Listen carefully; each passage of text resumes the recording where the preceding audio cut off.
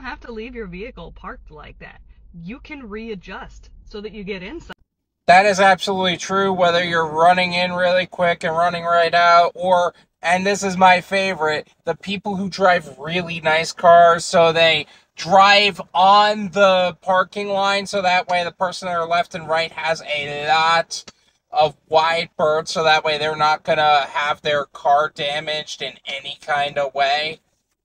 Like, if you're that concerned about it, why own the car in the first place? Why drive the car in the first place? I would be so paranoid all the time. Like, no hate to those who like really nice cars, but that's actually why I prefer to drive mine. I don't have to worry about stuff like that.